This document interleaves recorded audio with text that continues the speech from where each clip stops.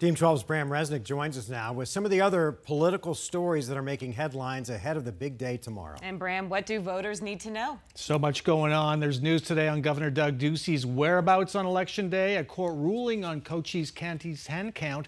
But we start with what you need to know about Maricopa County's ballot count. The first election results will be posted shortly after 8 p.m. Tuesday. Those will include all the early ballots returned before Sunday. It could represent more than half the total vote.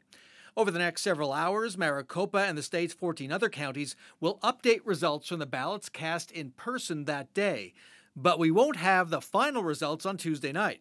Starting Wednesday, early ballots returned after Sunday, so-called late earlies, will be counted for the rest of the week.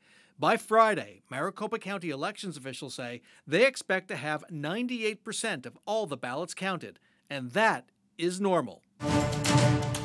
Let's head down to southern Arizona's Cochise County, where a judge has blocked a full hand count of the general election ballots.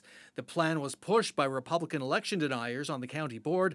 The county's own lawyers said it was illegal.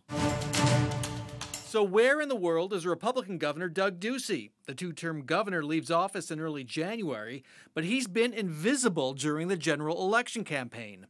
That might not be surprising, given that Republican candidate for Governor Kari Lake and others promote the falsehood that Arizona's 2020 vote, which Ducey certified, was stolen from Donald Trump. So will the governor be joining the Republican candidates at their election party Tuesday night? The word from Ducey's spokesman: nothing planned at this time. In Phoenix, Bram Resnick, 12 News.